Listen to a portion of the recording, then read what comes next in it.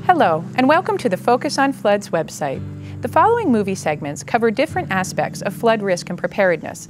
We've started this project with the National Weather Service with the goal of sharing tools, including the new flood forecast and warning alerts that can help you prepare in the case of a flood event.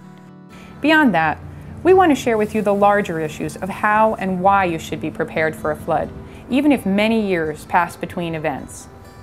Nurture Nature Foundation began its flood education initiative after direct experience with the regional floods in the Delaware River Basin in 2004, 5, and 6. We had just finished renovation on a large property in eastern Pennsylvania that was flooded right as construction ended. Our challenge was relatively mild, but we saw the challenge faced by thousands in the basin whose lives were changed by these events. We have spent the last 4 years developing ways to share with public and professional audiences the critical messages about the ways that flooding affects communities and to engage those audiences in actions to prevent the worst of that damage. On this website, you will see interviews from a variety of authorities on flooding, including municipal planners and officials, academic researchers, flood survivors, National Weather Service representatives, and a writer who chronicled the effects of the 1955 flood of record in the Delaware River Basin. From them, we have learned that floods will always happen, but working together, we can lessen the loss. In comparison with other natural hazards, flooding is the nation's most common and costly, and often the most deadly.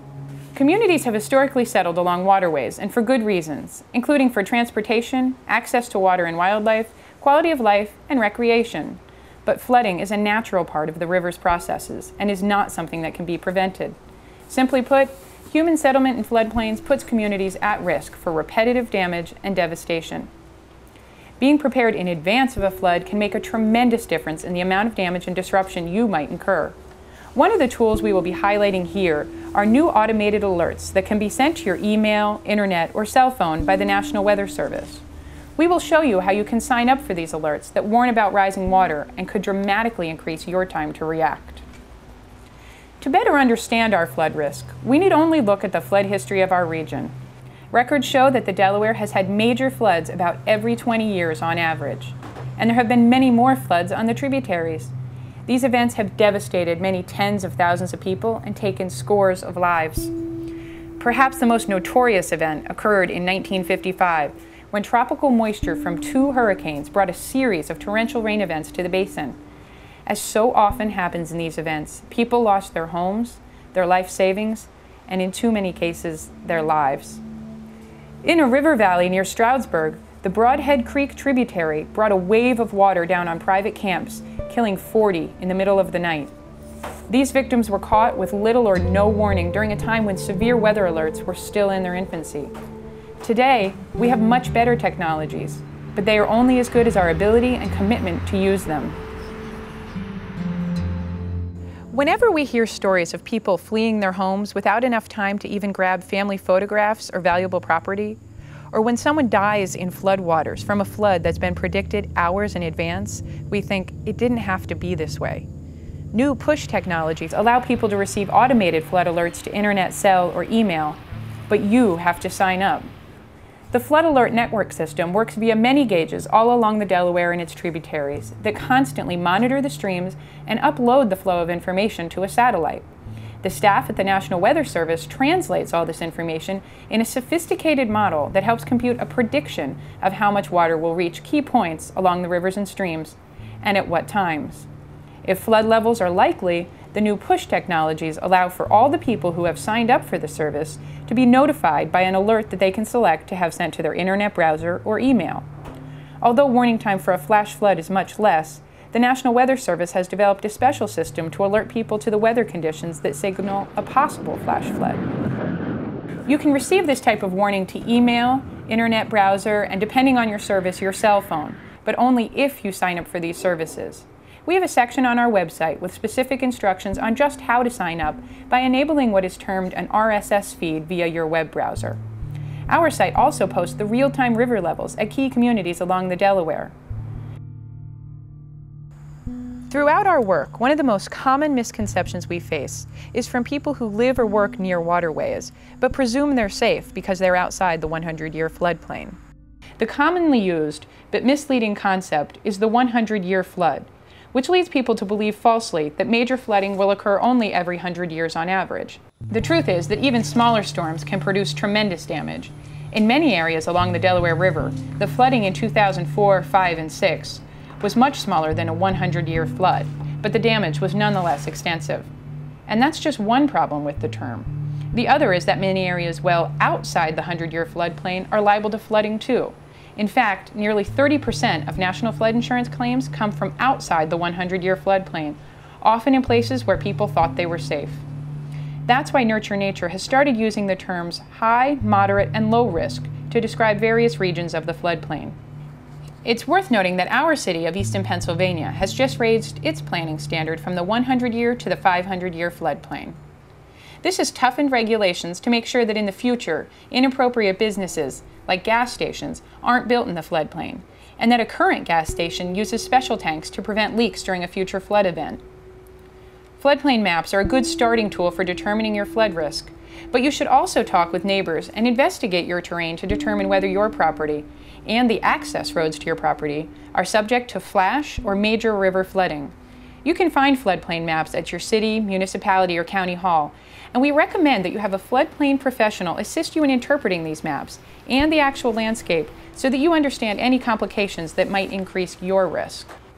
Please know that almost any small streams in your midst might experience a flash flood, and in the Delaware Basin, that means most all of the tributaries. Flash floods can be quite volatile and dangerous, and in some cases, calm waters can rise to a dangerous level in minutes. It's been said that the last inch of a flood is the most expensive, and that's because even a small amount of water in a home can cause a tremendous amount of damage. Indeed, there's very little about an average home that fares well during a flood. The government website, floodsmart.gov, has a home damage calculator that shows how the depth of water in your home can affect costs and what these might be. One option for protecting yourself against financial damage from flooding is flood insurance, which is available to any American household, but not included in regular homeowners insurance policies. Furthermore, if you know you have a high risk for floods, you can take more proactive steps by elevating key electrical and mechanical systems, moving valuable items to higher floors, and creating a rapid response plan that will allow you to quickly remove water and get things dried out. Some questions. Do you have a sump pump, a high-capacity drying fan, and disinfectant cleaners on the ready? These are some things you might need to consider. Along with these tools, building relationships with your neighbors is important for sharing news of flood events and for developing networks to help each other in the case that cleanup is needed after a flood. After determining your risk and making sure you have advance warning of flood events, one of the most important things you can do to be prepared is to have a household flood emergency plan.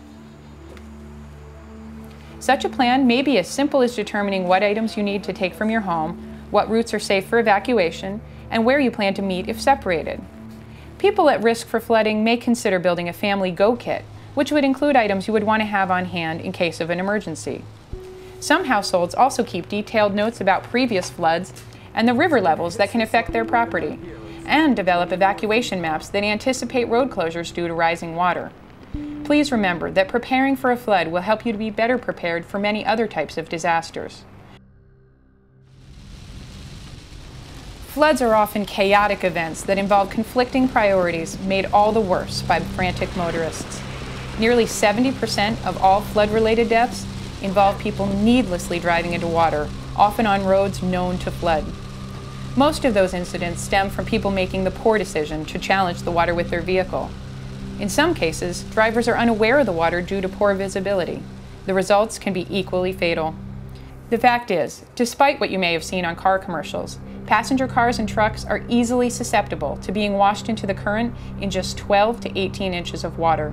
And when this happens, the occupants are quickly trapped in an extremely deadly container at the mercy of raging floodwaters. The planning stage we mentioned above could help you avoid roads that you know are subject to rising water. Please see our links to learn more that you can do to protect your life. Please remember, turn around, don't drown. The Delaware River has always been a part of my life. My family has lived in Easton near the river for generations. Growing up, Easton's big floods and the devastation they caused seemed to be a part of history, something that happened in the past but wasn't likely to happen again. But after seeing the human and environmental consequences of the floods of 2004, 2005, and 2006, that changed for me and for the people at the Nurture Nature Foundation. The tools we have mentioned here, including flood alerts and preparedness plans, are vital to minimizing the damage from floods that we know will come again. We've taken these steps ourselves and hope that the many communities of the Delaware River watershed will take similar steps to prevent and prepare.